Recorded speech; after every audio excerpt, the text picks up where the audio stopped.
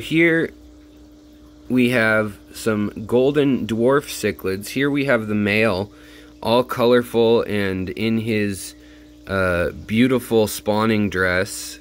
He must have spawned last week, in that we have free swimming fry now in the tank. And here's another female of kind of the golden dwarf cichlid. You see why they get the gold part of their name. And back here we have the kind of runt female that I was worried about, and this tank's still cycling, so there's some algae and I didn't want to clean it and disturb them with all these babies. But they're colony breeding, and even though she has a gill plate injury, she's raising up the fry, and she was the one to have them, and she is taking care of a good 50 or 60 fries. So just wanted to show you guys the beautiful and interesting Nanacara.